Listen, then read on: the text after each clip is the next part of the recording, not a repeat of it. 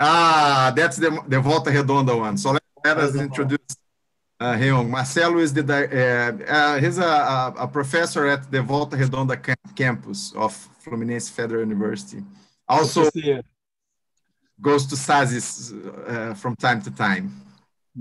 Hey, hello. Nice to see you. Marcelo, tudo bem? Good to see you, Marcelo. So, Cristiano and Rodrigo, Moisés is going to talk a little bit on the conexão, sociologia econômica, then you can talk about the rede, you and Rodrigo, and then I'll introduce Kwon, okay? Yeah. Okay. All set, well, Moisés? I will start the YouTube transmission. Yeah. That's... Well, first of all, thank you for coming in to this lecture. It's the first one of a series of lectures we are planning to hold. Just a sec. It seems there is just a sec. Okay, now it's fine. There was a problem because I'm transmitting this in the YouTube. And I was hearing both sounds, the transmission, and there is always a delay to transmit this in the channel. So it's the first of a series of webinars concerning the political economy, comparative political economy on Asian countries. So we started with there will probably be two lectures or two talks on about South Korea. One is by Professor Kwon and the other one is by Professor Michel Si from Seneca Academy, and then. Well, the other names we don't have them confirmed. So, and this is an initiative from different people who take part in SASI systematically. So Cristiano is one of them, Rodrigo, Antonio, and me. And so we have three different research groups, but they are well connected, and we are always doing things together in different conferences, not only in Brazil, but also SASI and eventually other conferences. I think that's our idea here. We are transmitting this in the YouTube. We make it available for other people because there were some people, for example, in Germany, it's now 1 a.m. So they told me that it's not, it would be very hard to be awake at 1 a.m. to attend the lecture. But anyway, they were interested in receiving the recording. And so that's what I'd like to say. Well, I think... Okay, Cristiano, want to say a few words about the research, the network in Rio? Sure. Well, I'm Cristiano Monteiro from Universidade Federal Fluminense.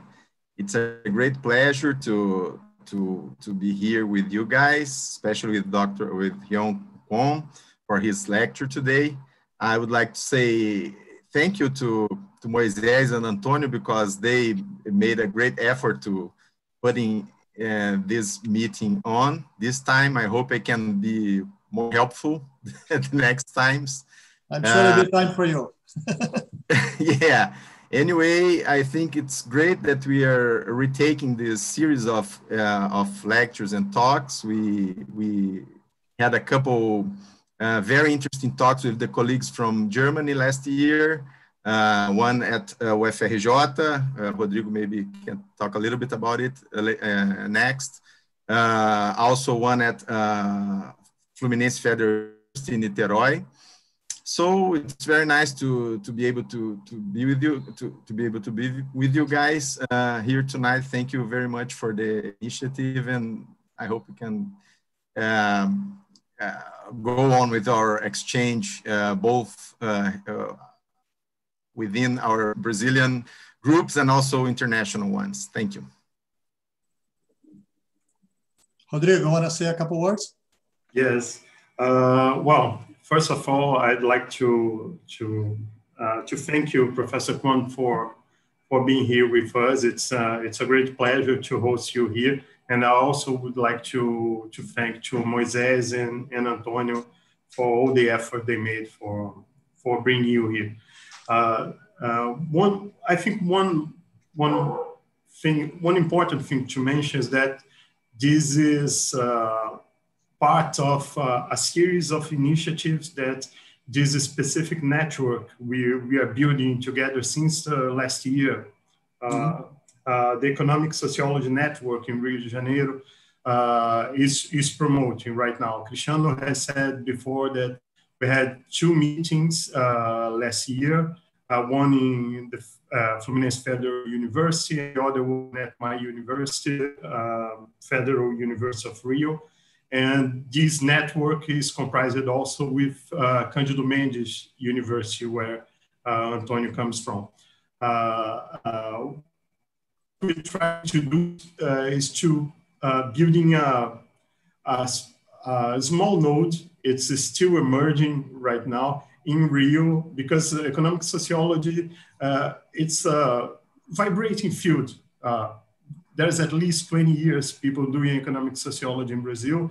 And right now we have the conditions together to bring together a few scholars doing research on similar topics. And of course, to have you here, Professor Kwon, is something that builds up our work, the things we're trying to put together. Thank you. It's just that. Well, thank you, Rodrigo, and thank you, Cristiano and Moises. I just want to compliment, the network, just to give Kwon some information. We had 2 professors, Professor Andreas Noke from Frankfurt Goethe University, which is a contact from Moises, who talked about varieties of capitalism last year. And then we also, one of his students, Michael Shadlick, who talked about varieties of capitalism and innovation in Brazil. And the idea of bringing foreign speakers is like in a way to also to open up a little bit the debate in Brazil, and then also open up to new perspectives and new frameworks, both about Germany as well as Korea. And we love you too. You're also a specialist in Germany political economy, so hopefully you have another occasion for you to go back to that at some point and have you talk to us about that too. So the idea is so we can engage, with a broader conversation with others, especially in the comparative political economies, within the economic sociology.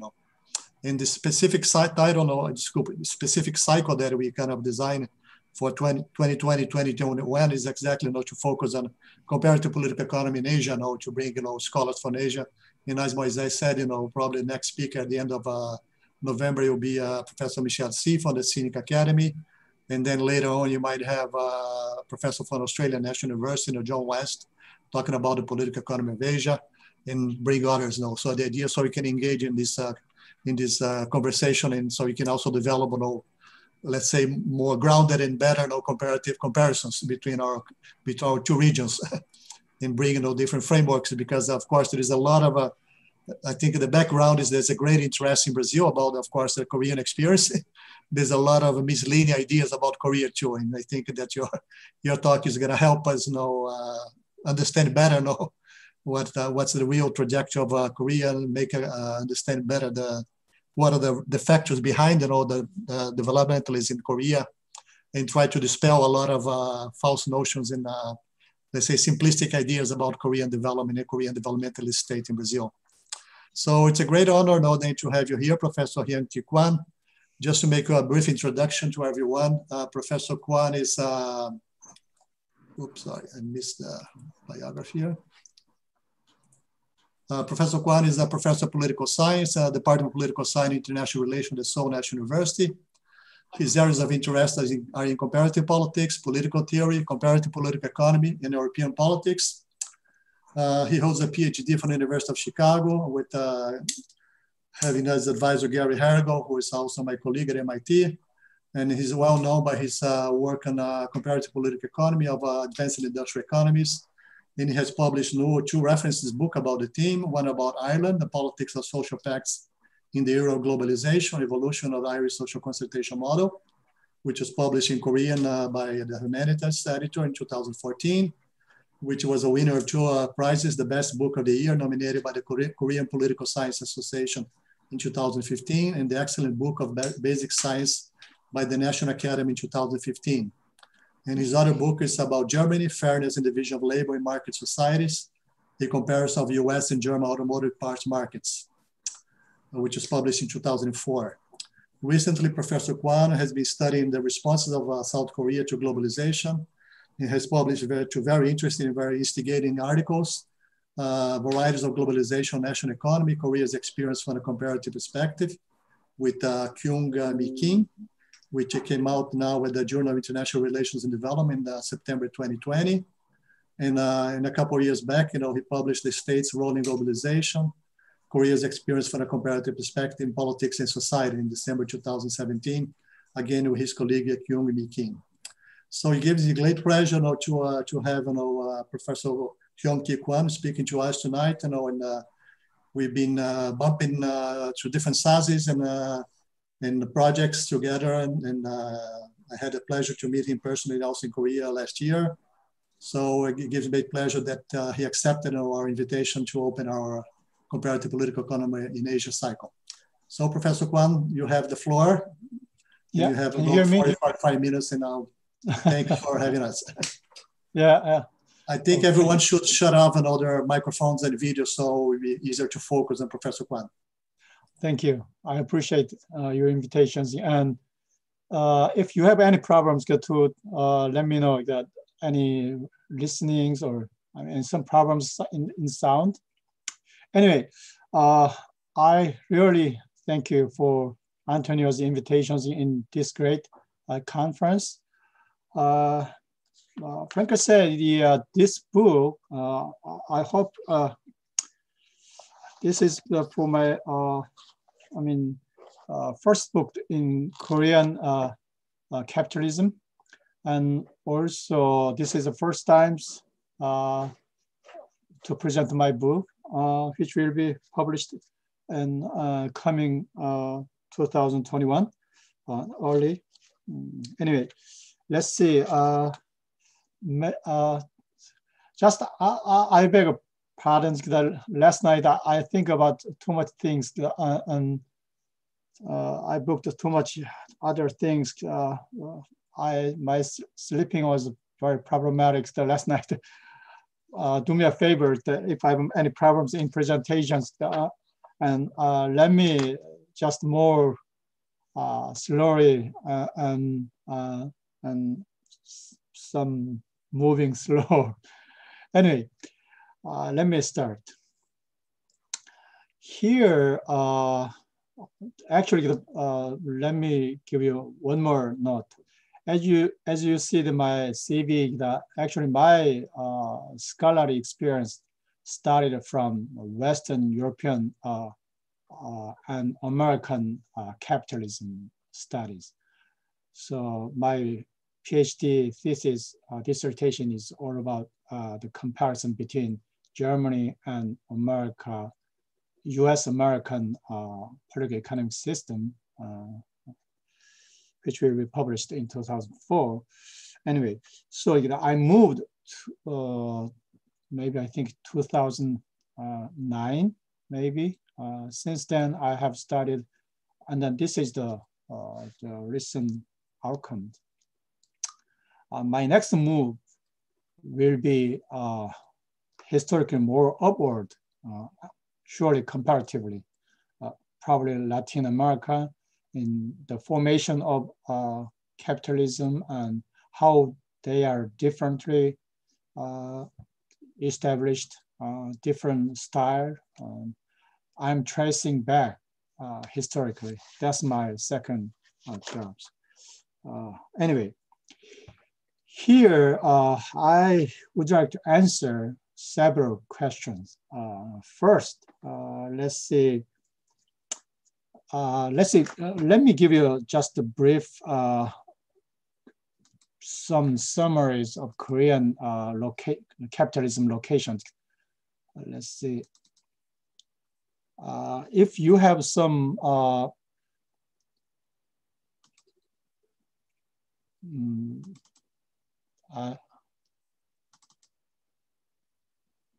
I have a problem.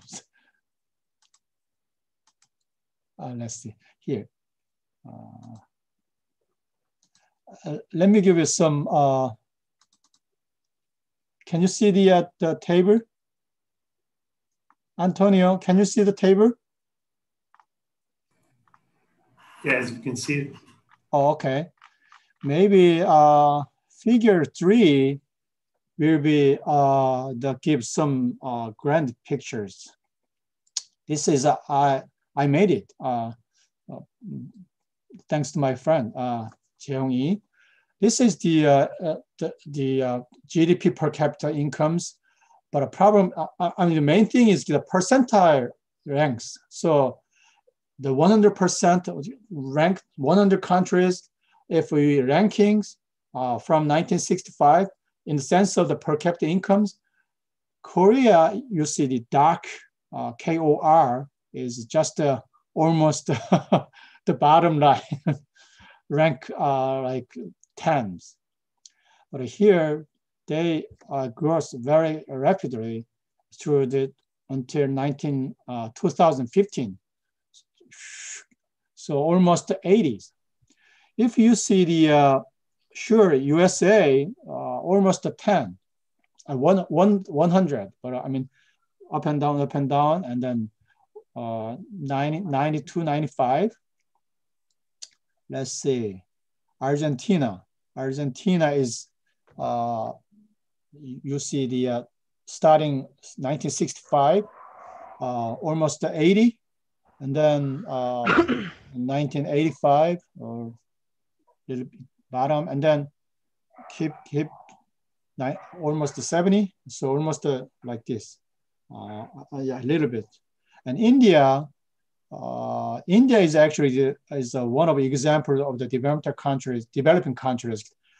Main the UN developing agency focused on. And other political economists focused on try to, show their own theoretical issues, but still they are very similar things. Anyway, what I'd like to say is the, let's see, first question is why and how has South Korea has been able to achieve such kind of long-term sustained economic success from 1960 to 2010s. Almost, for example, in 1960, Korea's per capita income is almost below $100. But right now, in the sense of 2018 is more than 30,000.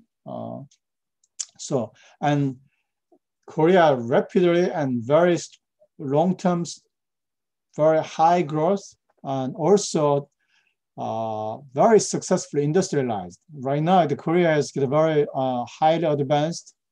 I mean, in 1965, almost nothing.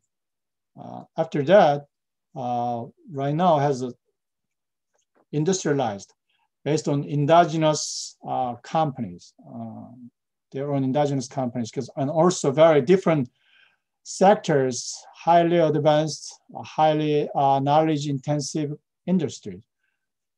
I mean, how Korea achieved such kind of economic success and industrializations?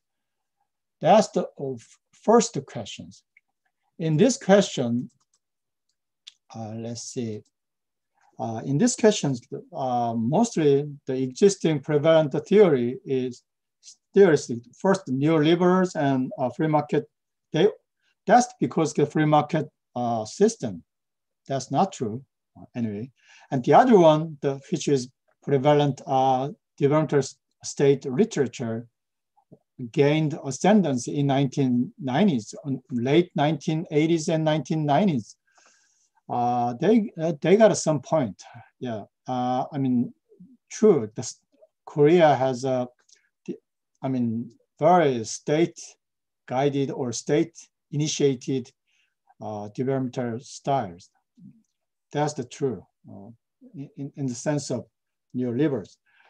Nevertheless, I'm arguing with not only the neoliberal but also developmental state or institutionalist approaches. They are focused on, particularly the developmental state literatures are focused on the some kind of elements of developmental state,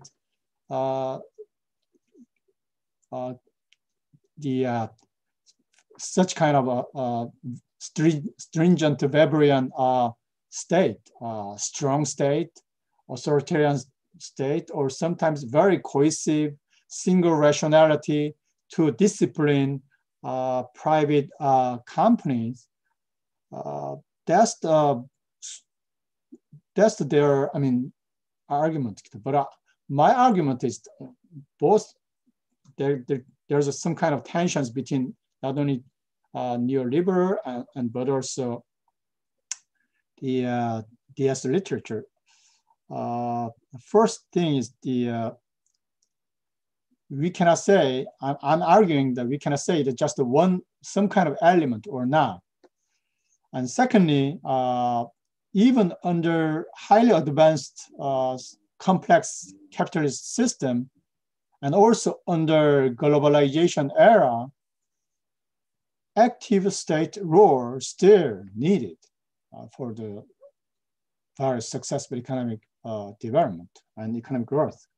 And third, more important thing is for the economic growth in such a long time period, organizational flexibility is more important. You cannot say any one single recipe to economic growth. The more, unexpected, challenging environment and situations, they have a more different, recipes or strategies for the economic growth. They have to develop, adjust very pragmatically. Fourth, how could it possible? It is because the elite competitions or contest. I'm not arguing that every elite competitions or conflict is good for the economic growth. Under some conditions, conflicts and competitions should be reserved or coordinated. In such a situation, elite competitions and flexible, adjustment is very excellent to economic growth. We cannot say a priori, bureaucratic competence cannot guarantee, any, economic success, which is accounted for by, as you see, the developmental state literature. And second, another my key question is a little bit smaller question.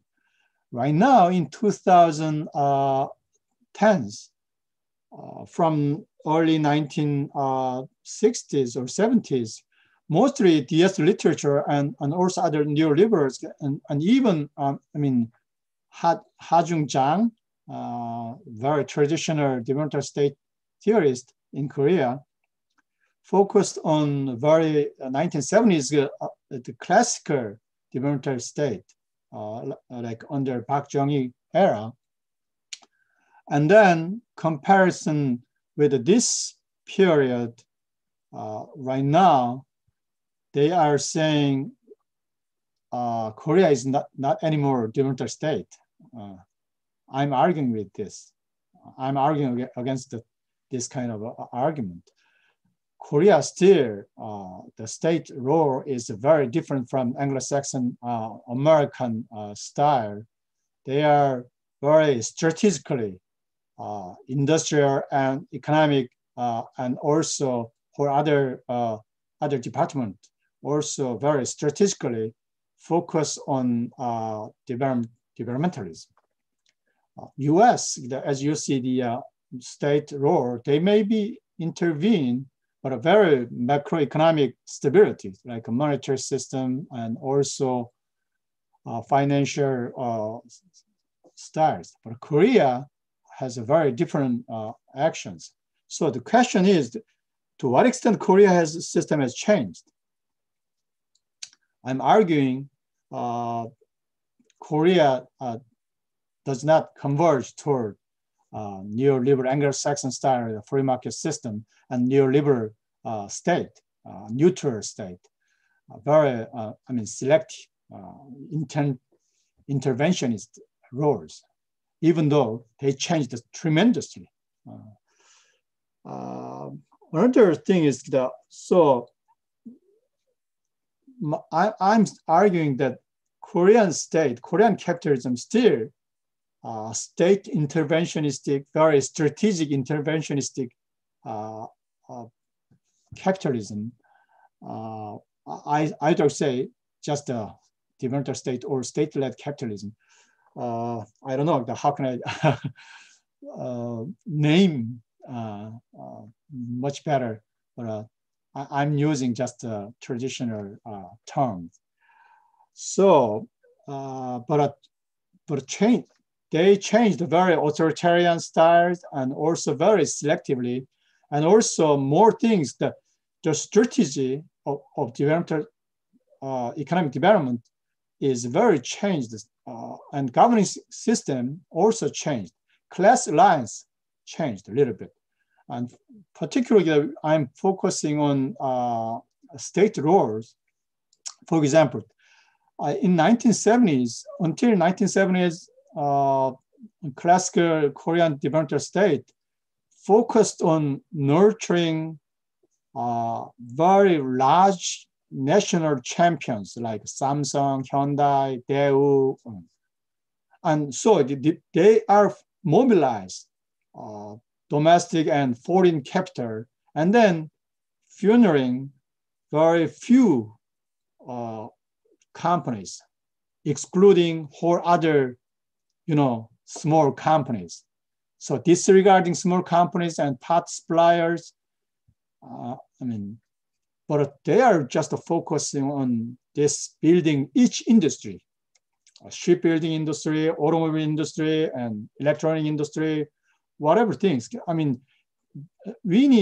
Korean need, and then after 1970s, they are slowly move backward integrations.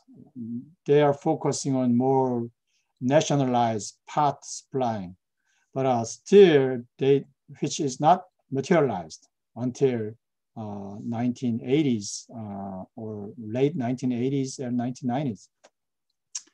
Anyway, so my another question, big question is, how can you understand the endogenous changes of institutions or economic regimes, which is very controversial, as you know, that very the institutionalism and old institutionalism and new, rational choice institutionalism, sociological institutionalism, and blah, blah.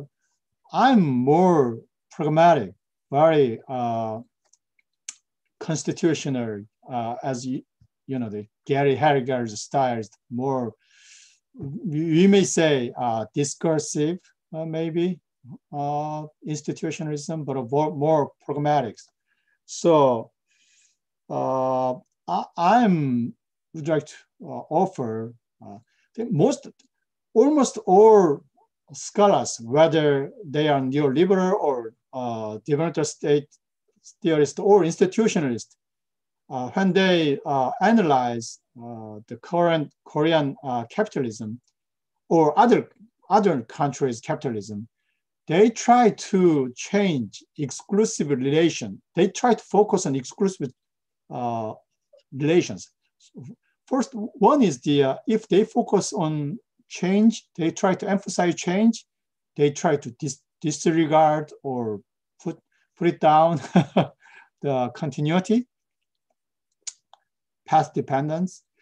I mean, institutions that emphasize path dependence and based on many reasons, resistant to changes, like historical legacies or historical remnant, or take for granted, sociological institutions that emphasize take for granted spirit.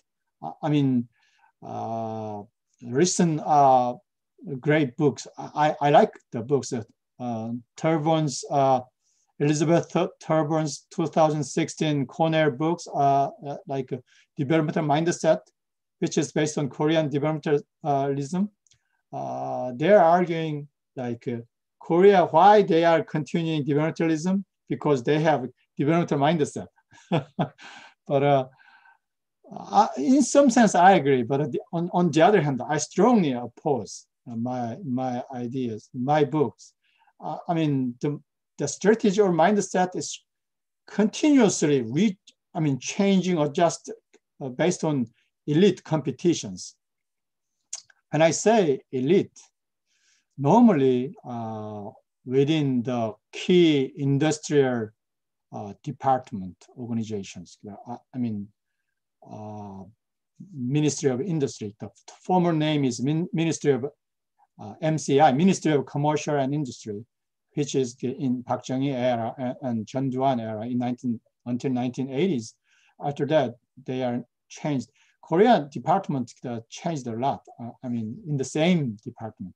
So the MCI, some people say the EPB, the Economic Bureau, let's see, EPB, Economic Planning Bureaus, which is very famous in Korea and not only in Korea, in other countries, who they are studied in Korean development state, like Japan's MITI and Korea EPB, and also let's see other countries, the very similar, the pilot agency in Korea. So that when EPB closed down in mid 1980s, people are early 1990s, people are saying Korea no more developmental state. No, that's not true. So EPB and MCI, the other name is the Ministry of Industry, and also they are competing each other's different perspective, and mostly EPB have upper handed originally in 1970s. Let me say a little bit in details if I have time in each chapters. And finally, my key argument is this kind of institutional, elite competitions incur endogenous changes of continuous changes that different things. And also more important thing is this kind of elite competitions and flexible adjustment, institutional adjustment is key cause for flexible adjustment to the, newly emerging challenges in international and domestic political economic conditions. Let's see. This is my broad argument and some kind of tensions.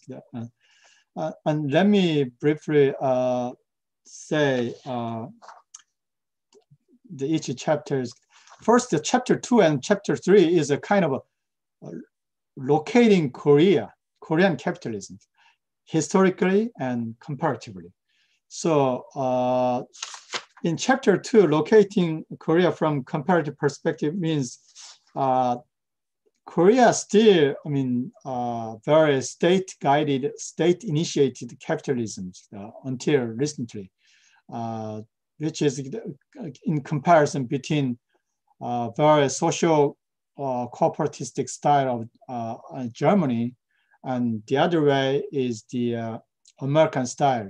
Particularly in these chapters, that I'd like to emphasize not only the different patterns of globalizations, also I would like to argue in comparison with Anglo-Saxon American style liberal state system, versus Korean very active states' active roles.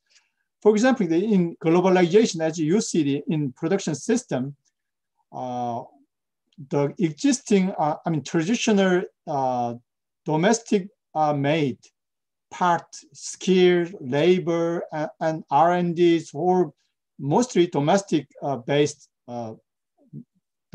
made, and then export styles or domestic consumptions.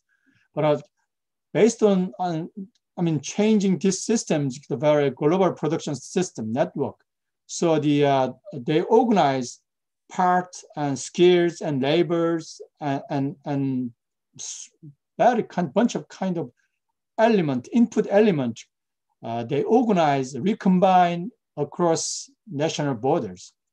In such situations, some countries, neoliberals are very optimistic. They are very, let's say, win-win scenario. So based on comparative advantages, the developing country and advanced capitalist countries, they are win-wins.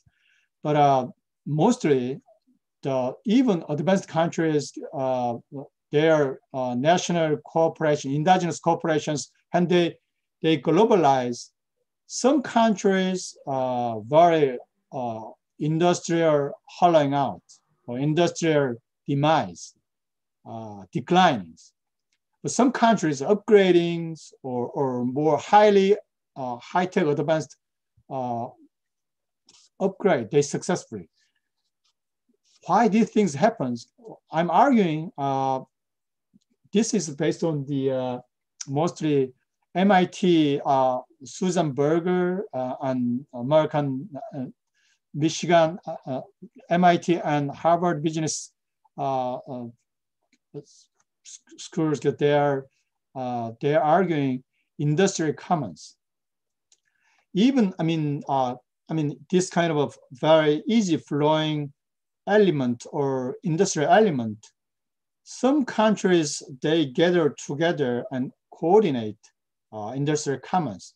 So through this kind of very bunch of different excellent parts suppliers and banks, and also the excellent skilled laborers, and this kind of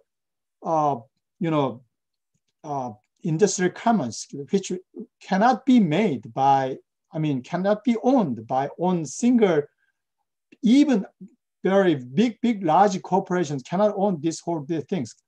They have to share.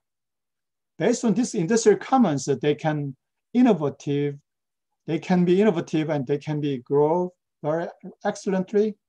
And even developing countries, they need these kind of things. So they attract, not only attracting the foreign companies, but also they have a more collective capabilities to be innovative. So to upgrading or forming this kind of industrial commons is kind of a collective action problems. So the state can make much better than nurturing this industrial commons, and also socio-economic coordinations like Germany, they can do this. But free market system have a more problematic. So as you see this, let's see, can you see the,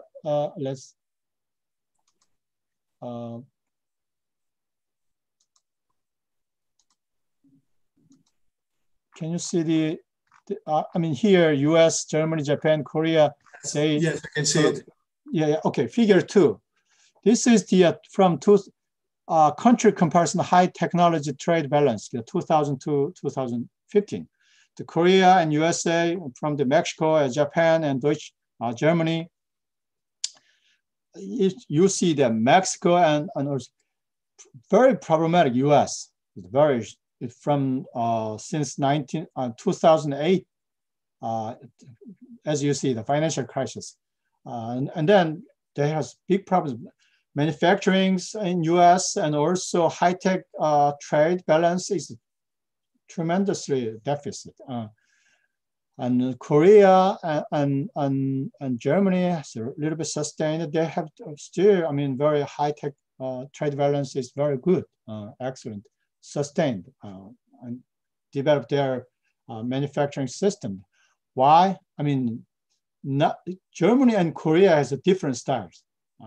They have more, Germany has a more, trade associations and trade unions and works council. And social institutions, Fraunhofer institutions, they, more industrial commons. They nurturing more industrial commons. That's the way of German social coordination system. Korea has more, in the backseat state, very detailed intervened in this coordination system. Anyway, this means, I just say, even in very highly advanced, complex capitalist system, and also very highly globalized situations, still states' active role in nurturing industrial commons, which is very different, very old authoritarian exclusive intervention style in 1970s in Korea, are very different. So they changed these things. So chapter 3, how, they changed this kind of strategy of development, and then, the governing system, class alliance, and also pelos instrument, pelos method. So after that, chapter 4, I'm starting here, Korean capitalism, how do they starting these things. How many times right now do you have? Antonio, how many times do I have? Antonio, how many times do I have? About 18, 20 minutes. 18, 20 minutes. Okay, let's see.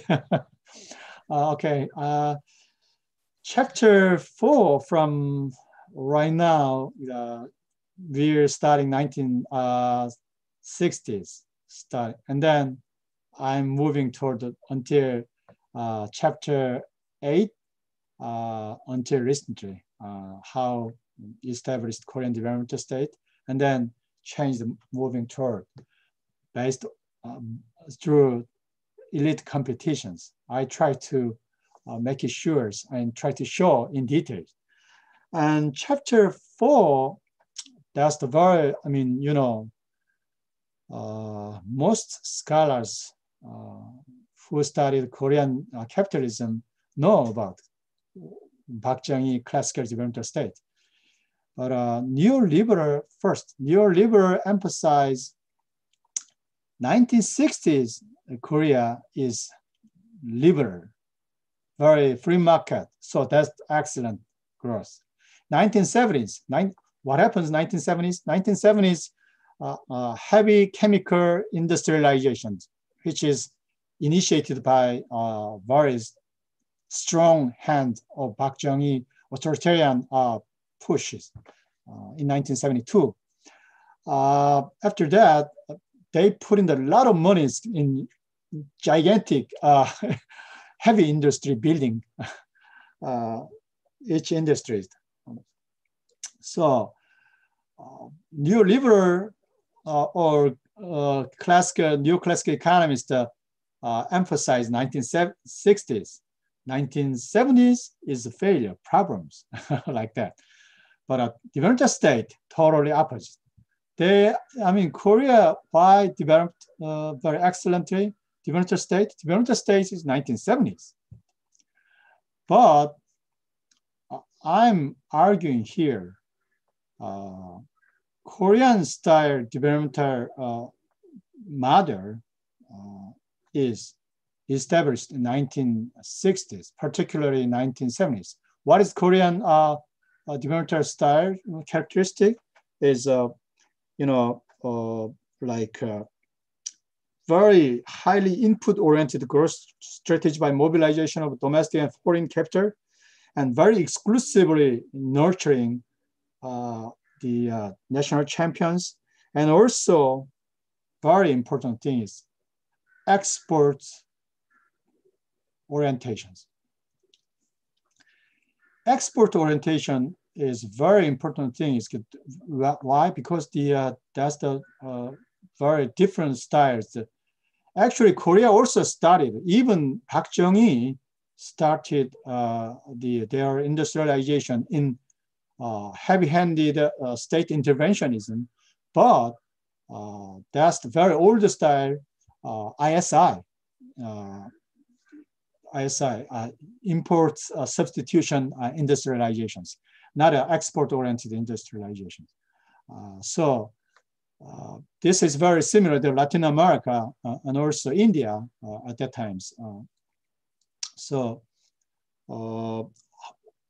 This thing is original developmental state is established 1960s, means actually has very sharp tension with the many DS scholars who argue that Korean developmental state originated from Japan in colonial era. That's not true. Why? Because if we receive the whole everything, traditionally we have some remnant or historical legacies, but we cannot say developmental state started from Japanese era, because as you see, the 1945 and 1948 established in independent Korean government, and then Park Chung-hee started 1961. So more than 10 years, Seungman Rhee ruled Korea. He is very strong-handed and very highly strong, this institutional powers to this. If he have a developmental mindset, he can use this kind of strong powers to discipline private capitalists, but he did not do that.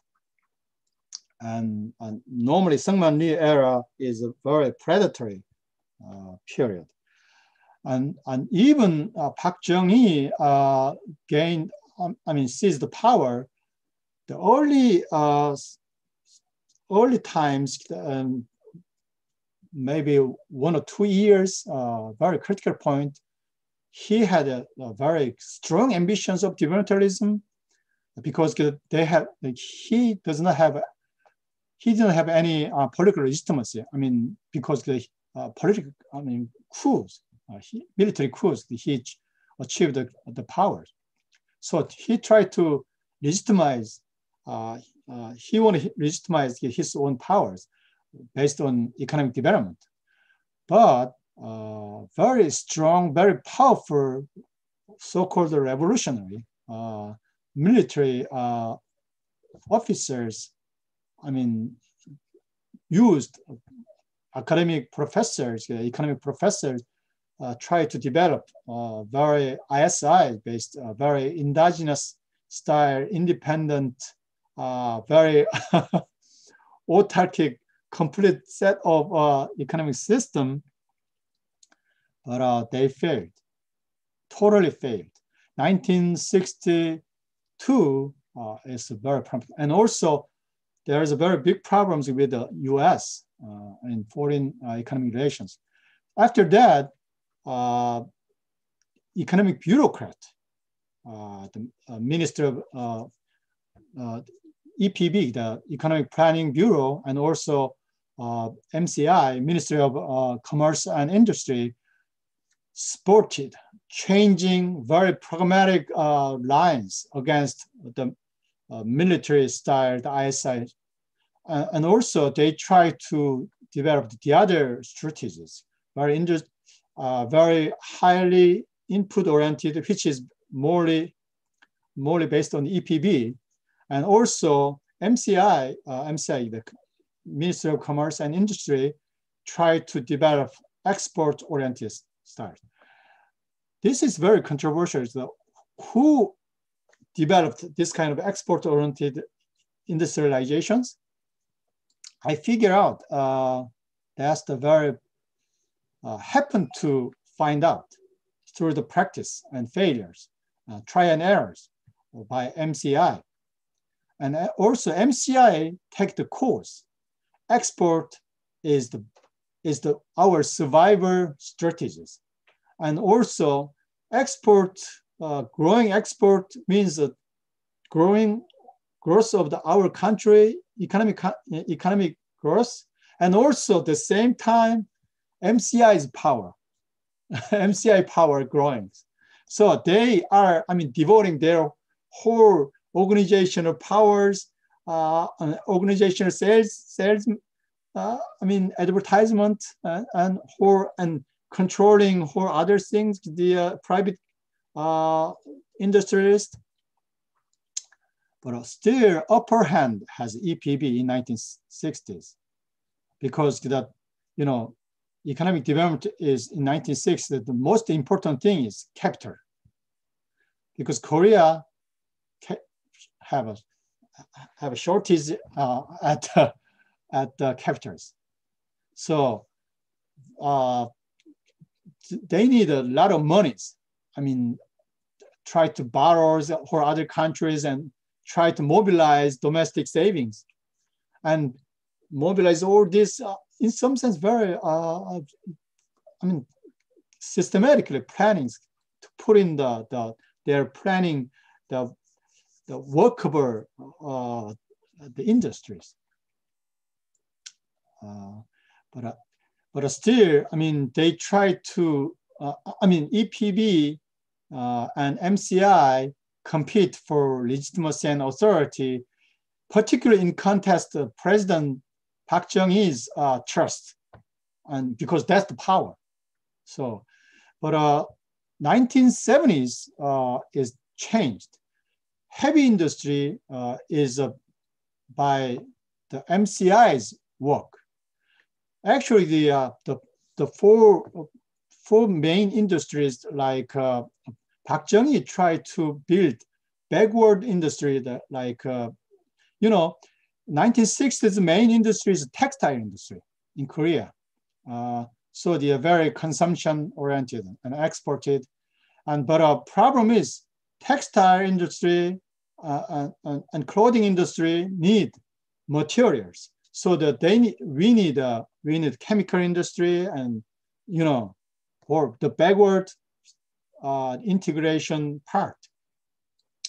MCI, the Ministry of Commerce and Industry, proposed this kind of ideas.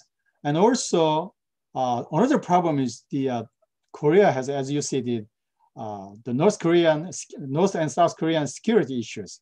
So the Park Chung-hee tried to develop the heavy arms industries. But in late 1960s, 1970s, Park Chung-hee tried to heavy industries to develop arms, which is controlled by EPB. But EPB focused on attracting just foreign capitals. And also EPB, on the other hand, EPB tried to exclude MCI, but MCI had a more, anchored in real private industrialists. So they have a big problem. And also, so every time they compete, fight each other's every issues, even sometimes in front of, President Park Chung-hee, they brief and compete which proposal is better than the other. So up and down, but EPB had the upper hand. But in early 1970s, originally the EPB had the initiative, the heavy chemical industry development, but they failed. they confessed, oh, we cannot do this. Park Chung-hee has very despair. And then at this point, MCI take the opportunities. We can do this. So they suggest another. So after that, MCI men occupied Blue House. Blue House means like a American, U.S. American, the White House, like a president's residence. So they occupied the secretary of the economic secretary, and then another heavy industry, the coordinator bureaus. Wonchar he coordinates for everything. This is they put in the almost all Korean capital, almost 60% put in the heavy industry, heavy and chemical industries. But this is very problematic, over investment. 1978, slowly there's the problems emerged, over investment. So the late 1970s, the crisis emerged. So continuously EPB lost the power, and then through 1970s, they try to catch up, resumes their powers on voice. So they suggest liberalization, and this over-expansion's problems and criticize MCI. But at that time, Park Chung-hee still sided with MCI. And then after that, upside down again, Park Chung-hee assassinated. After that, another coup, military coup, Chun Doo-hwan, since he seized the power 1980 through 1987. So in this period, in first part through 1983, the basic framework is changed. The main key man is Kim Jae-il. He is EPB man. He is a very American economist. In U.S. University trained, the very monetarist. But strange thing is that he is a very, nevertheless, his developmental ideas, which is different in Mexican American economic trained economist, like monetarist. He also, liberalized more, upper-handed. He tried to focus on economic ecosystem in current terms. Try to change it, not an exclusive funnering whole, input-oriented strategy. He tried to change input-oriented strategy toward more, highly value-added, more economic system, and our state role also should be more broad environment interventions, ecosystem, industrial ecosystem. They try to deal with this one, but he died in 1983. After that, MCI was a very, suffered from victims, or the whole they scapegoated in early 1980s, but they resumed their legitimacy through the crisis of export in Korea. In Korea, still we have Korean very export oriented. So the export problems, then Korean economic problems. So, Korean economic problems that they try to emphasize export encouragement. Then MCI regained, but slightly different situations in 1980s. That another, key newly established industrial department. Here, EPB and also MCI also, based on the developmental strategy of focusing on electronics. Kim Jae-ik, the EPB man, focused on this is growth engine, another new growth engines, electronics. So, and he figured out telecommunications is very important things. And so then, you know, post office man, like a Department of Communication and Post, they gained or changed their identity toward industrial agency and developed new blueprint. Initially with their own, you know, MCI collaborate, and then slightly they developed their own voice. I mean, still they have a very strong voice, like even though they changed their names, Minister of Future and Minister of Future and Future Strategies, and another department, very important department, Department of Science and Technology. Ministry of Science and Technology, actually they are nothing in Korea, because in until 1970s, just because the Korean did not need any R&D or whatever, just borrow the U.S. and Japan's advanced the product we re-engineered, or I mean, let's say copyright, paid copyright, and then make, and through makings improve their I mean in production process and reducing the cost to be competitive. That's 1970s. Hyeong-ki, if you have 5 minutes, okay? Oh, okay. Just you can pace yourself. Thank you. Sorry. It's okay, fine. So, and then after that, 1990s or 19, and on the other hand, we have the relationship between business and here state.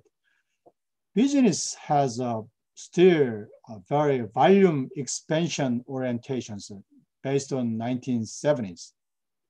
Why? I mean, why 1980s and late 1990s? That this whole crisis both crises are resulted from overexpansion or state nurturing system.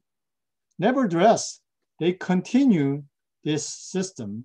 The reason is, if in Korea, they set free the businessmen, even they are very strong and bigger and bigger, Korean peoples are, or even bureaucrats worried about their over speculations and over expansions, just the volume oriented styles. We need more moving toward very quality oriented, not a volume oriented. Right now, our economy need more these directions. Each individual corporations, they just focus on profit, not a whole industrial system. We need the directions. So initiations, that's the bureaucrats, economic bureaucrats emphasize their sales, even in 1997, the crisis.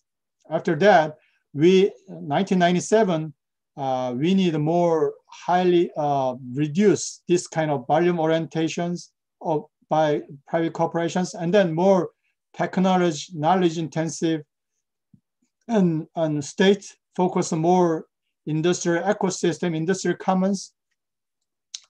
But problem is still different, as I told you, different MOI, the Ministry of Industry and Ministry of Communications, Ministry of IT and Communications, and Ministry of Science. They try to increase their own department voice and influence. So they propose very similarly and developmental styles.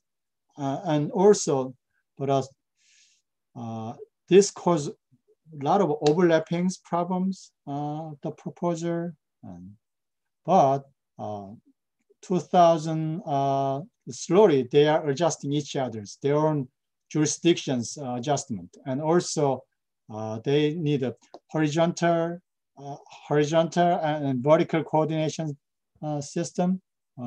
So that's the Korean way of how they evolved.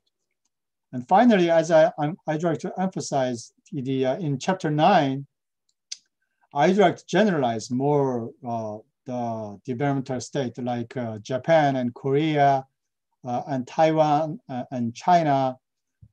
They are not unitary state.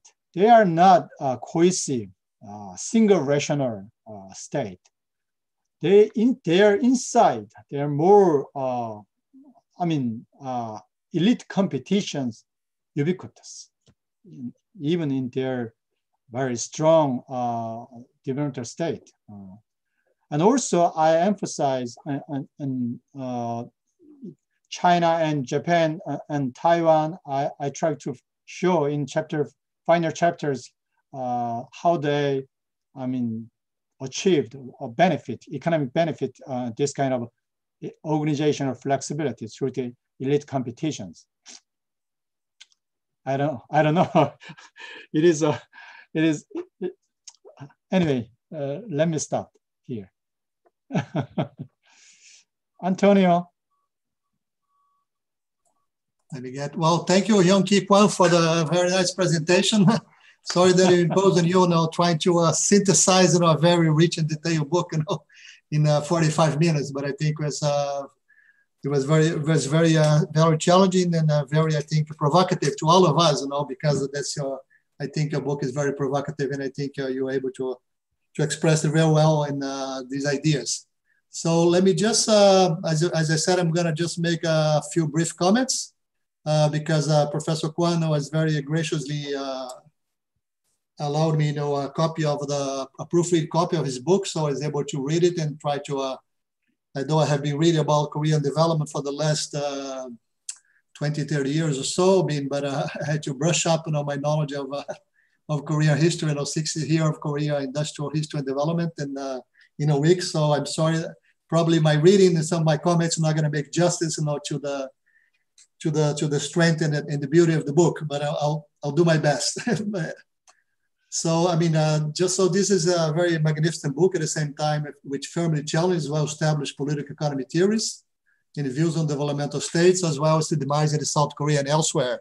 It has a very strong, comparative component. And I think that's one of the main strengths also of the book, as Professor Kwon just mentioned lately, he brings, other Asian cases, for comparisons and also support, his generalization. And also propose innovative, insightful, alternative theoretical explanation of changes by competition among elites inside and outside the state, So in a way, what he does is a very challenging thing, to open up, the black box of the developmental state, because you see most of the explanations up to now, they've treated, the state as a black box. In a way, he opens up that box, As he said, I'm quoting now, the book focuses on the flexible adaptability of the Korean state-led capitalism, with which it has adjusted its method and strategies of development to competition among elites inside and outside the states, as new challenges never met with apparent solution have continuously emerged, So he does that very well. It's a thorough construction and a well-researched narrative that posts to our historic evolution of the developmental state in South Korea, as the subtitle of the book, states. Up to our days, so it's has a very broad, historical range, and is a real tour de force on the part of Professor Kwon to cover so nicely and so powerfully, such a huge, period, and he does that with a great brio. From the initial growth traction and sustainable development of the 1960s and 70s, early 70s, through the financial crisis and of the 70s and then globalization.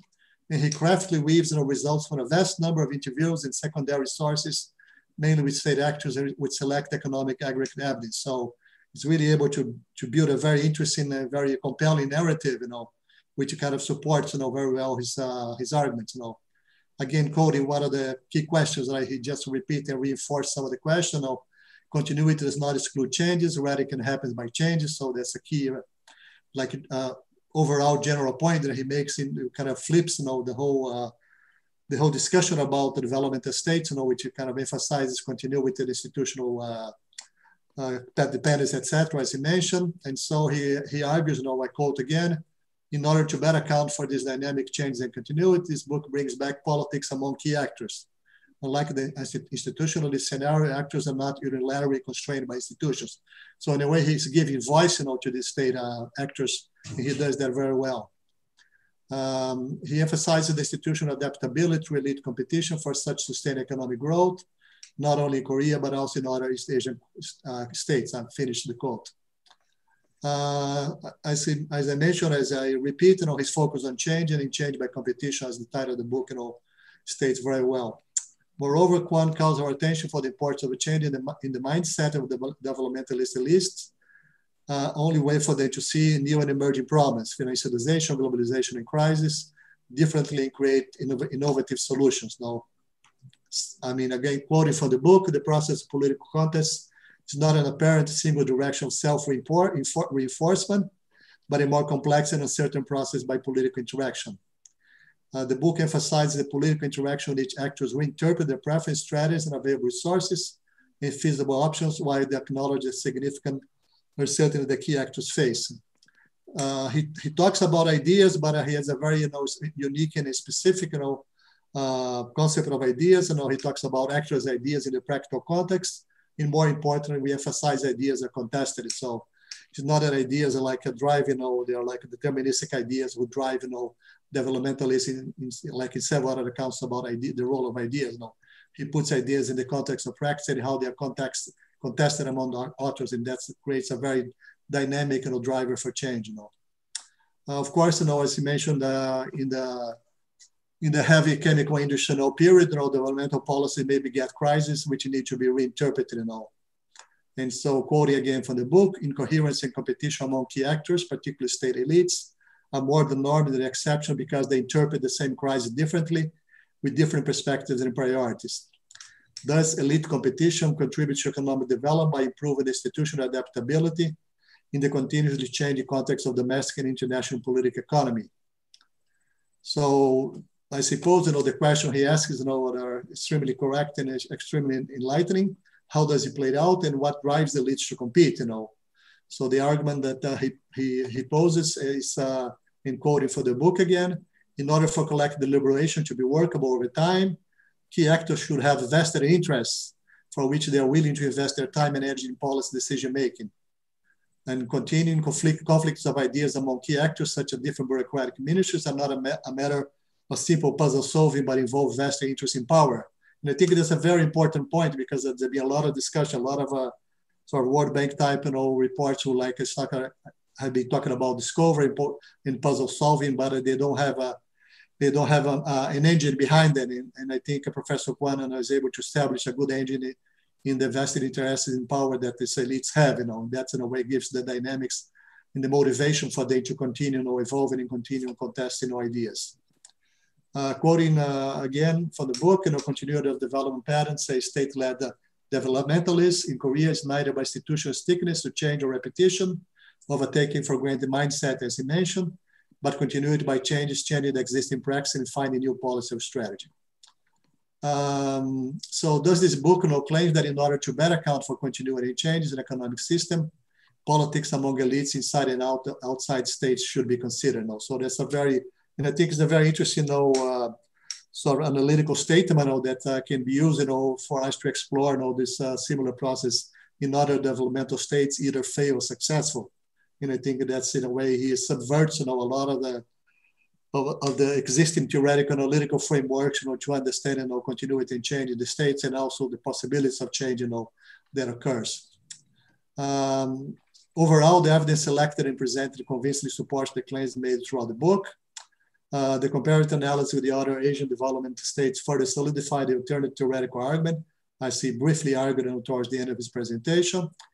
However, will be my first comment. You'll be interested to have a pair of comparison of similar environmental challenges, financial crisis, globalization, structural challenges like initial export growth, specialization, and all the intensive industry now. Throughout the book, there's several cases comparison with industrial, either about the responses to go to globalization, but they're not really a pair comparison. It'll be interesting to have them together at some point. So that's one of the comments that I'll have. The industry cases are richly contextualized, it covers mainly electronics, but also other sectors, and contribute to different parts of the argument. However, it'll be interesting again to have a pair comparison of the same industrial trajectory in different Asian developmental states, and seeing how these bureaucracies play when they talk about the similar, when they try to develop similar industries now. Perhaps in my view, the promise that's not fully delivered in the discussion of the ideas is a discussion of ideas, competition, and contest in politics outside the state and their effects on politics of state elites. I know the claim is though that he's going to be looking at politics. Of actors inside and outside the state. I didn't get to see much of the voice of the elite, of the actors outside the state. Of course, the elephant in the room, they are the chaebols. And in the same vein, the chaebols' nature and identity are stylized, and diversification and volume expansion maximizers. So I imagine that Professor Kwon is, as he mentioned right at the beginning of his talk, he's moving to a more historical exploration of Korean developmentalists. And I think it is probably one of the areas where I'm sure that he's going to be exploring, where do the chaebols come from, what's in the nature of the identity, why the chaebols are developing in the first place. So that's always a question I had about Korea. The characterization of chaebols in large firms in the book, sometimes fuzzy and used interchangeably. So sometimes it's not clear whether you're talking about chaebol group or some individual large corporations. And because of the volume or diversification argument is a keystone piece, for the argument, that makes it a little confusing and clouds some of the claims.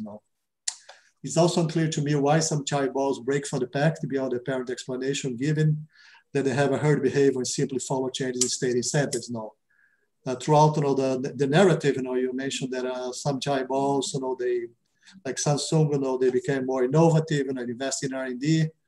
On the other hand, the Daewoo, they chose to keep the old mentality of volume and diversification, and they eventually went bankrupt. But it's not clear what motivated, what drove one to one direction or the other. So, the way chaebols have no agents whatsoever in the film projected, and that's something I'd like to see more, perhaps in the next project. How do the outside actors, mainly the chaebols, since I think one characteristic of the history in Korea is that you don't have a civil society, until much later, which start playing a role. But also, although it emerges, in the scenario, but it doesn't play any significant role in this story. That's a general problem of contemporary political economy. The business is not taken seriously. Often, it's not only a problem of the chaebols in Korea, but you don't see business having a voice, analytically speaking, beyond the simplistic and projected rational behavior. So. And that's my criticism of not only the book, but the overall program of comparative political economy, where business is seen just like an object, to be an object of state policy. But and you're suggesting to move beyond that in terms of bringing the politics of contest among out of the state actors. But I didn't really see much of that contest among the out of state actors and how they interact with the state. From a historical perspective, which I'm sure that you're going to address in your future project, as you said, is already underway. Why are the chaebols allowed to grow in the first place? Where there are thoughts about state enterprise, and that's of course is a very Brazilian commentary, because as the Brazilian military dictatorships, they built a whole roast of state enterprise. My question, I wonder if you could briefly comment on why was there any thinking about building state enterprise in Korea? Why they chose to have the chaebols as preferred partners and not build their own state enterprises next point is the president's decision, the several presidents and the dictators' decision-making reasons and drivers.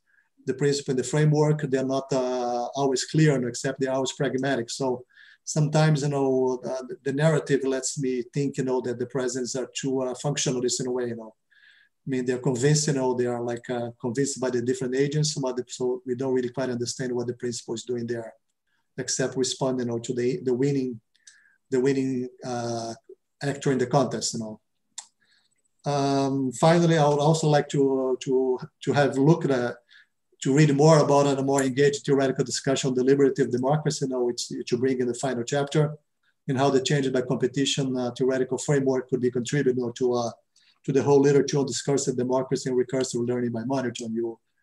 You kind of touch upon that, but I think it'd be very interesting if you could develop further that engagement in from a more theoretical perspective, which I think there's a lot of contribution to advance this whole literature from the theoretical perspective. Finally, I want to wish that Latin American case brought into the discussion throughout the book had greater relief, granularity, and density, again, beyond the herd mentality or blindly following ISI and then the Washington consensus. It seems like the Latin American case, when you bring them, they look very, stylized, too much stylized, of course, for Latin American observers. And I think it's part of our challenge, as we're doing here, having you to talk to us, for us to develop more comparisons which can really take into account, the granularity and the specificities of each case, both in Latin America and in Asia. For example, there are interesting parallel events for comparison. One that kind of came out in my reading, when you talk about the South Korea's heavy chemical industry drive, which occurred about the same time in Brazil with the second national development plan, which was also a failure for different reasons. But these, for example, would be events that will be very suitable for a pair comparison between Brazil and Korea in developmentalist events. In the end, just to conclude, this book it is a must read for Brazilian and Latin American students of the developmentalists, and will certainly contribute to a new understanding of the trajectory of developmentalists away from the analysis center on abstract economic doctrines, which is most of the discussion in Brazil is very centered it's driven by economists, vague ideological preference. There's also a whole literature with kind of just based on ideological abstractions, in like comparison of the ideologies, or ill-defined class or fraction class interests. So I think the analytical and theoretical framework that you bring out in your analysis of South Korea, I think it will be very useful for us, to re-understand, or to understand anew the trajectory of developmentalism in Brazil, the failures and the problems and the weaknesses, and then have a better comparison with South Korea in the Asian experiences. So I thank you for the opportunity, for giving these comments, and apologize, if I didn't make justice, to the book, which is much richer than I was able to pass, through my comments here, because, given the brief time, but I really enjoyed reading the book, and I strongly recommend to everyone when it comes out, everyone should purchase it and read it and make use of it, to interpret Brazil and Latin American developmentalism. Okay, so these are my comments. I don't know, before I think perhaps for someone who want to react, I think for the sake of time, I'd like to open the floor for some questions. So if you have a question, I think Moises is organizing that, raise your hand, and then Moises is gonna open the floor, and perhaps I think we have time for 2 or 3, 4 questions, and then you have Professor Kwon to just give some final comments, so not to overcharge him too much. Yeah, okay. I don't know how many people do have questions. I have one question, and then Cristiano, and who else? Who else is going to make a question? Rodrigo, Cristiano. Karen, Rodrigo, Cristiano. Karen also, okay. So we've got 4 questions here. Anyone else would like questions? Just let's put one more if there's one more. Yeah, okay. Raise your hand. Okay, so we've got 4 questions. Well, so it's me, Cristiano, Rodrigo, and Karen. My question is, it's about this competition. It seems that the main argument of your book is the competition between elites within the government. And you mentioned that it's not, it's an endogenous change, and this is clear. But you also mentioned that it would have some relationship with discursive institutionalism from Vivian Schmidt. And my question is, how did you get to analyze this competition? I mean, decision-making process, and And also, did it reflect in terms of ideational differences? Because it seems that I think it was very interesting. EPB was kind of stuck in the ISI, but MCI was really the key actor in the export orientation change. So if you could give us some more comments on this elite competition. And just another point would be these, it seems that business, what about the business elite connections within this competition? Who connected to whom I mean, MCI versus what parts of business, and EPB connecting to which type of business? I don't know if you want to, how would you prefer, Kwon? Do you prefer together two questions and then answer and more two questions? Because I think maybe 4 questions. I think for the sake of time, it's better to collect, and then Kwon will just select a few questions to answer. Okay. Because otherwise it's going to be too late, and also give him the freedom to, I think it's important for him to receive the questions, and then he'll try to answer, and then he'll create an opportunity for us to invite him again, or to finalize. Yeah, okay. Then, Cristiano. My turn. Okay. Well, Hyung, very interesting ideas and presentation. Very nice presentation. I think this topic is, I mean, we appreciate it a lot because there's a lot of talk on developmental state here in Brazil, but I'm afraid we are kind of stuck in 1990s and early 2000s bibliography. So I think your book is very much welcome. And I also would like to highlight Antonio's comments, which helped to stimulate our interest. I mean, I'm really looking forward to reading the book. But in terms of questions, I think also my questions somehow are connected to Antonio's comments and Moises. I thought your point on elite competition and the politics involved in it is very compelling. It's the kind of approach that we are trying to work on here. Also, the role of politics in explaining all different kinds of institutional processes in terms of development, business state, relationships, and so on. But I got curious, and maybe that's basically also what one point that Moises made. I'm curious about the competition for the relationship with private sector. I mean, I'd like to hear a little bit more on that. On the side of the empirical part, methodologically speaking, I got curious about. I mean, I understand that your work is based on a kind of narrative of the processes that were going on at each decade. Basically, this very historical institutionalist. In terms of dividing the periods in terms of the decades, but I'd like to know if you worked on more specific variables to analyze these relationships. If you could talk a little bit about that. What were you looking at when you looked at the processes that you're discussing, specifically within the state, but also between state and private actors. So basically that's it, and thanks again. So that's my turn now. Firstly, I'd like to thank you for the very interesting presentation you gave. And I have 2 really quick questions. They are moved by my curiosity and that need to compare a little bit the data and information you gave about South Korean state with the Brazilian state.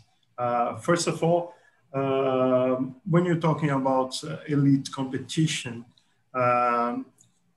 you give a very rich and detailed description of the relations between the bureaucratic elites in South Korea.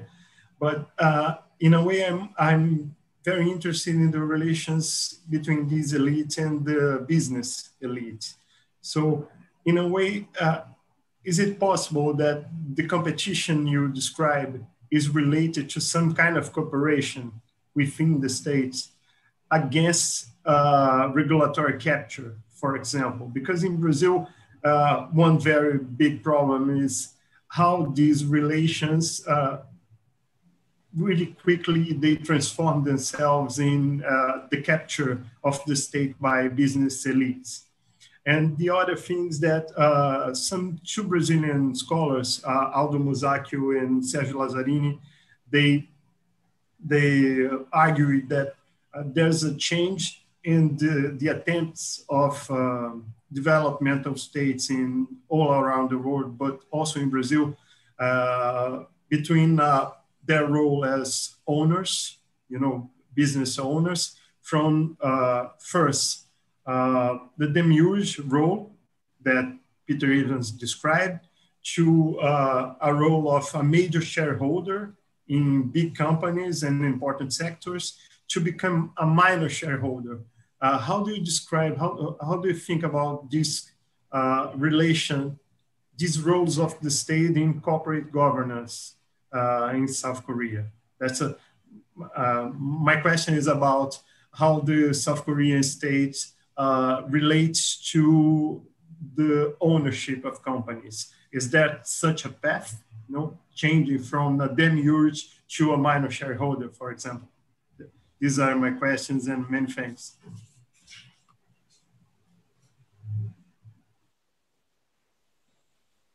Karen?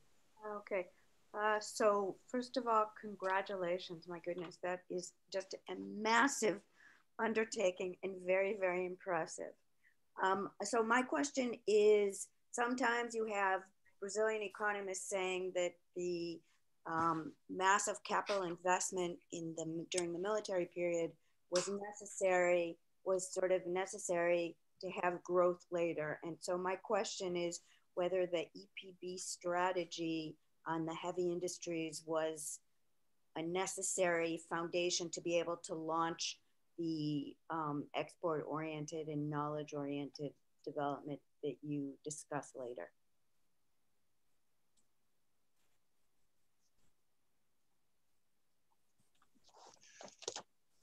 Okay, Kwon, the floor is yours. You can pick and choose whatever questions you want to answer. Okay, let me answer slowly. Some questions, because sometimes let me raise.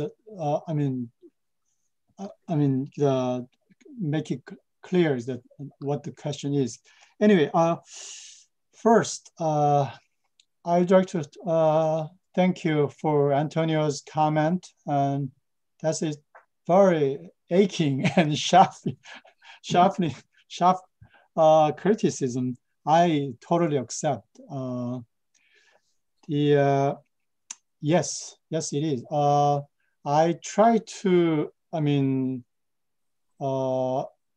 put in the jabbers or business side, their ideas, their response. I did, but still it is not sufficient. Let me talk later about this.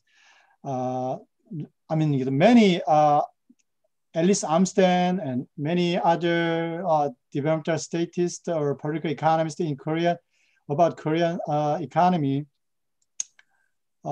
emphasize, focus on this kind of the private enterprise businessmen's the situations.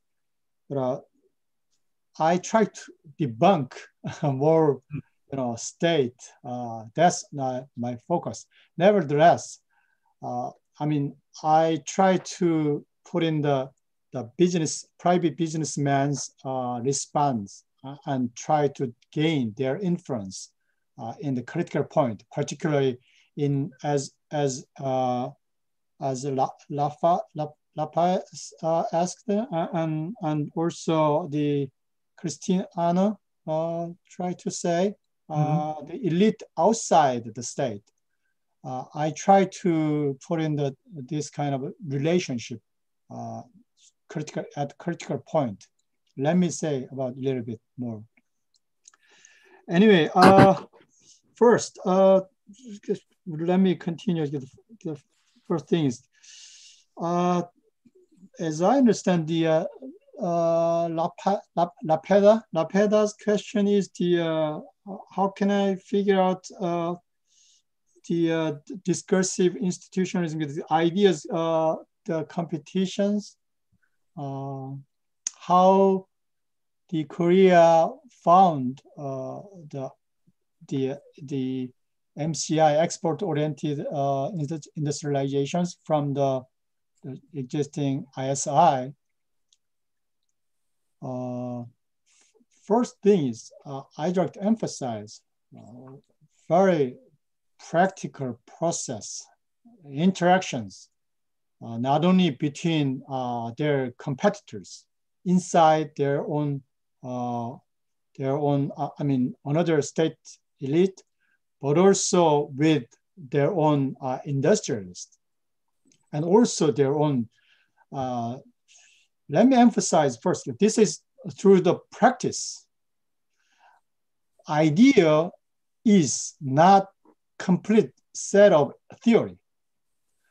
I would like to emphasize idea means more key actors, current, confident ideas. So for example, in 1961 or 1960, MCI does not have any confidence about the exporting is possible, particularly industrial product. Korea can export industrial product. It is almost impossible. They believe so. But MCI tried to, at first, the first problem is the foreign capital shortages. In 1962, after coup, 1961, they tried to build up industrialization, but they don't have any money, any capitals. They borrow just the U.S. aids, and they utilize that. But they had big problems, this shortages, because the U.S. does not like the military coup dictator. So there's some kind of, and also they doubt the President Park's real intentions. What is their military intentions? So at that times, they try to just happen to, encourage just to make money on anything, whatever anything. And also, so they try to happen to find small, fly veneer export materials, just a very simple manufacturing, just to borrow the wood and then cuttings and flying the wood, and then export, make money, very small, but they got a confidence. Oh, it may work. And then they just the industrialists figure out, push. Every time it's very detailed, time scheduled, and then 1 year and 2 years later, they got a 100, let's say 100 1 billion, just a $1 million export by industrial product. They got hooray. And after that, they got more confident and wow, that's my original, our own cause. And they got more powers. EPB did not have opposed that, such like that. And we could not do this. And we cannot put in the money like that. But competitions and also practical ideas through the practice. they got some real, genuine, confident ideas, which is a very different ideas of the economic theory, complete set of Keynesianism or export-oriented whatever. That's the very different things. So, and let's say, I don't know, coming back maybe. And second thing is that also, this is very important thing is that outside, maybe I think question 2 or 3, outside the state, elite, outside state, business, the relationship between state elite and business elite, private. Yeah, in the critical point, they got us very competing each other. First, in early stages of the establishment of developmental state in Korea, yeah, the industrialist or capitalist, I mean, they hooked up the state. But the military coup, after military coup, they tried to get any legitimacy, then just cast ties. I mean, whole problem is our corruptions is that's the industrial capitalist. At that time, mostly commercial capitalist. And they jailed, but they got some kind of compromise. The jabber also tried to, you know, they have to, on one side, they have to survive. I mean, the victimized in these political situations, they try to escape victims. And on the other hand, the only one way is how to contribute this national prosperity. That's the way of their own voice or their legitimacy. They changed a lot. That's the President Box did. You know, they made the deals, and if you contribute this national industrialization, then you gotta live political or problems and corruptions, sins, crimes. So they got some compromise, and secondly, another big issues as you 1980s, and after that they got some competition. Still, Korea is capitalism, private countries, not a communist countries. So SOE, state-owned enterprise is very small. You know, instigate the private companies, industrialize, but some kind of guided and put in the monies and make the risk investment, you know, constructive ways. That's the so-called Ellis Armstrong's reciprocity. Discipline, give it subsidy and incentive guide, and then make constructive way of investment. So otherwise, you know, I mean, exclude the next round, get any kind of subsidies or whatever things. And there comes a very high performance standard.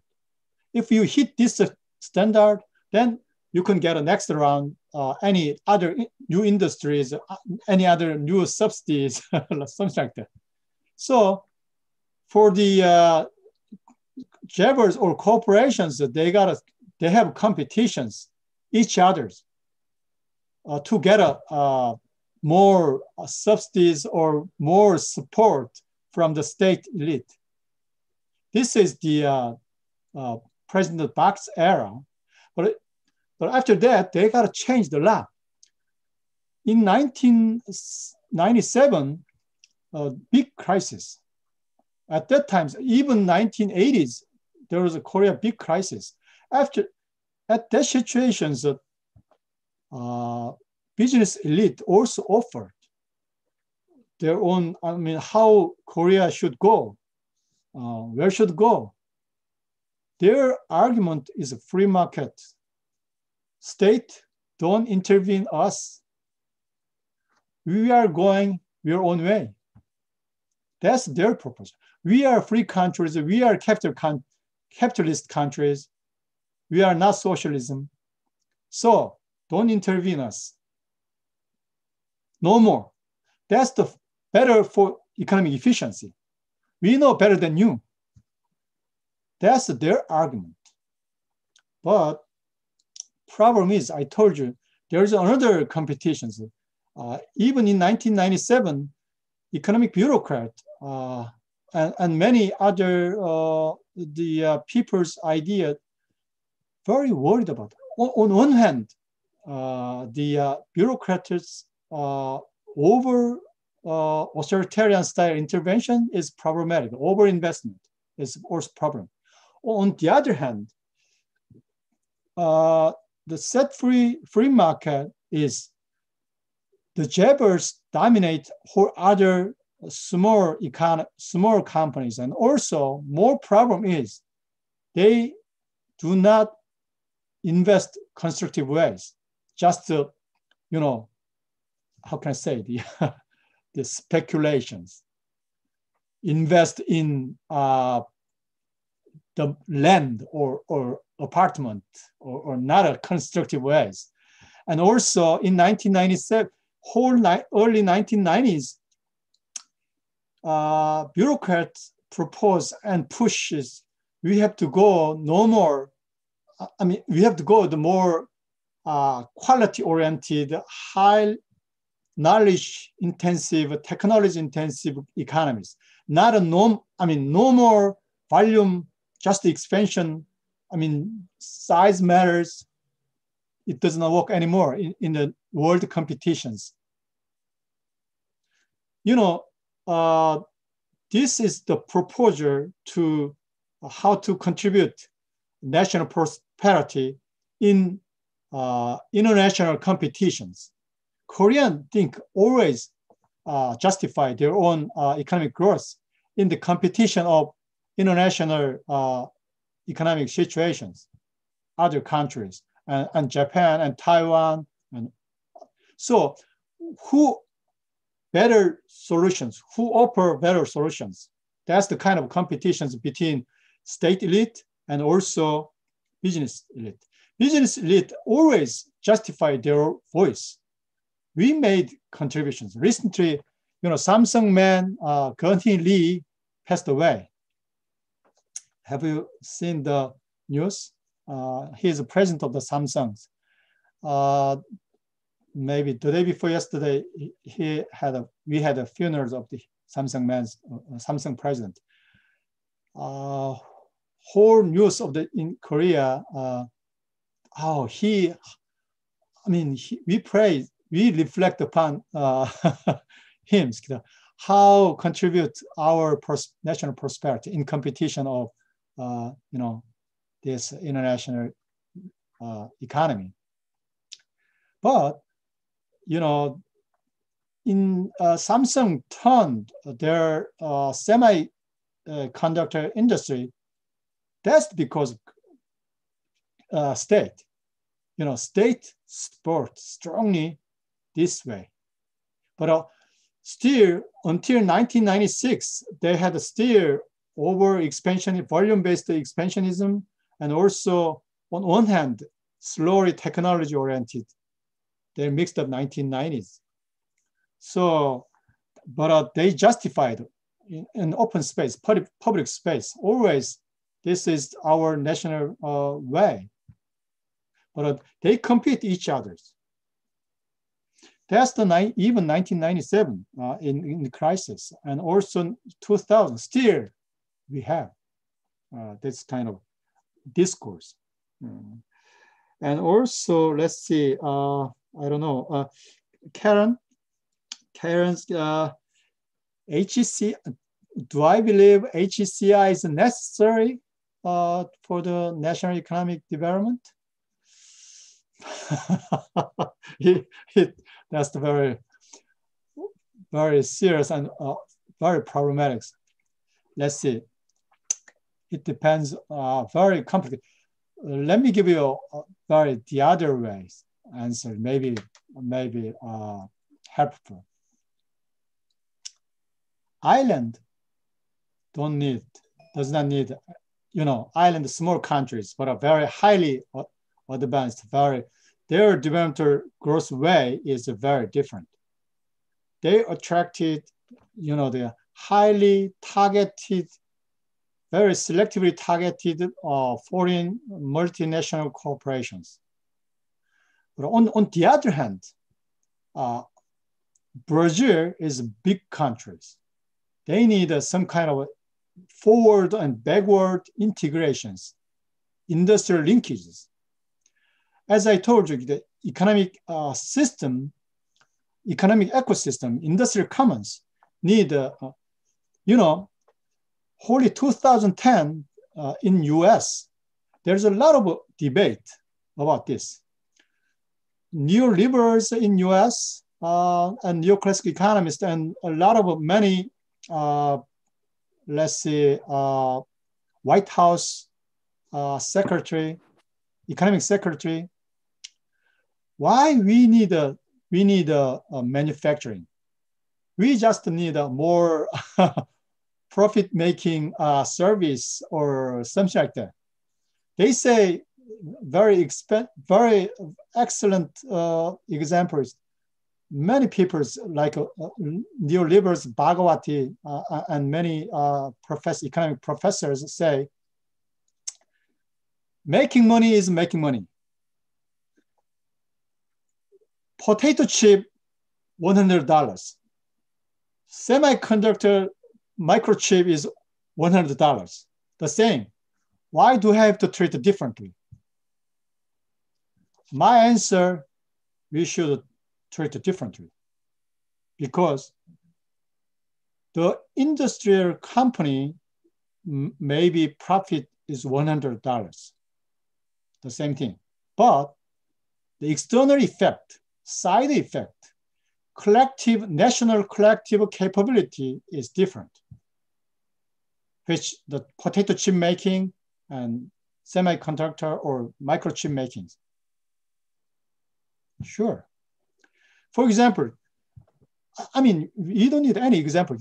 The American problem is they confess right now. For example, I mean, MIT and Harvard business schools, they conducted let's see. That's the books, MIT papers. This is also MIT papers, the research. And also, let me introduce. This is Harvard business team's the issues. 2012, they made a lot of empirical studies. After that, they conclude U.S. has big problems. As I told you, the figure 2 like that.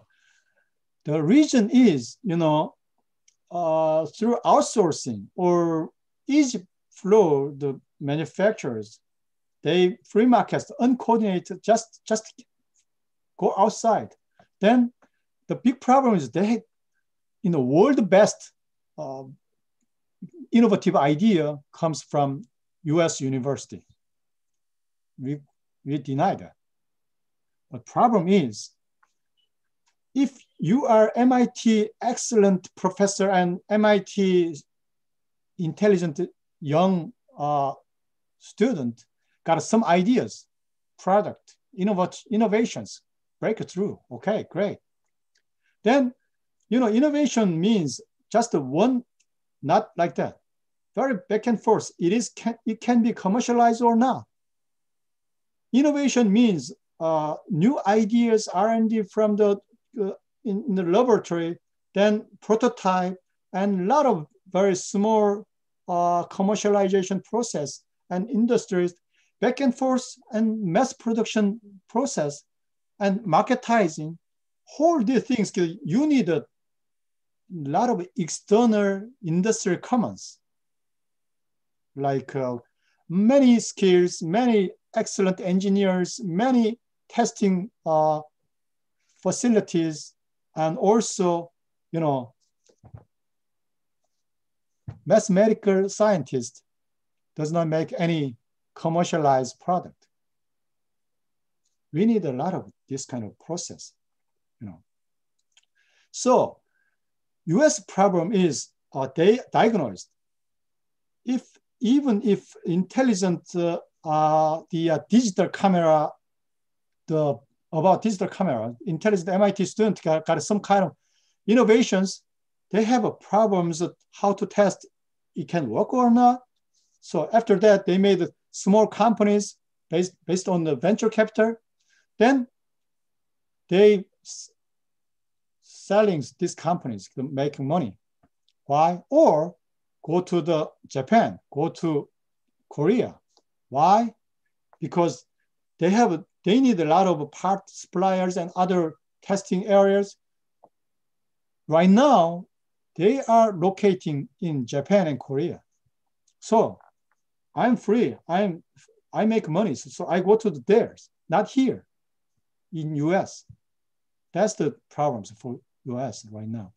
After that, Obama, after 2008 crisis, after 2009, these teams, MIT University teams and business teams, Harvard business teams, they develop new, strategies. In 2014, they made a new act recently, you know, making USA, putting the search, find out, making USA means that manufacturing USA, or I forgot, manufacturing USA or making USA. That's kind of a confess of failure over market failure. They need state coordinations. They need more nurturing industrial ecosystem or industrial commons strategically, but still very short and limitations. We need to take a look at more.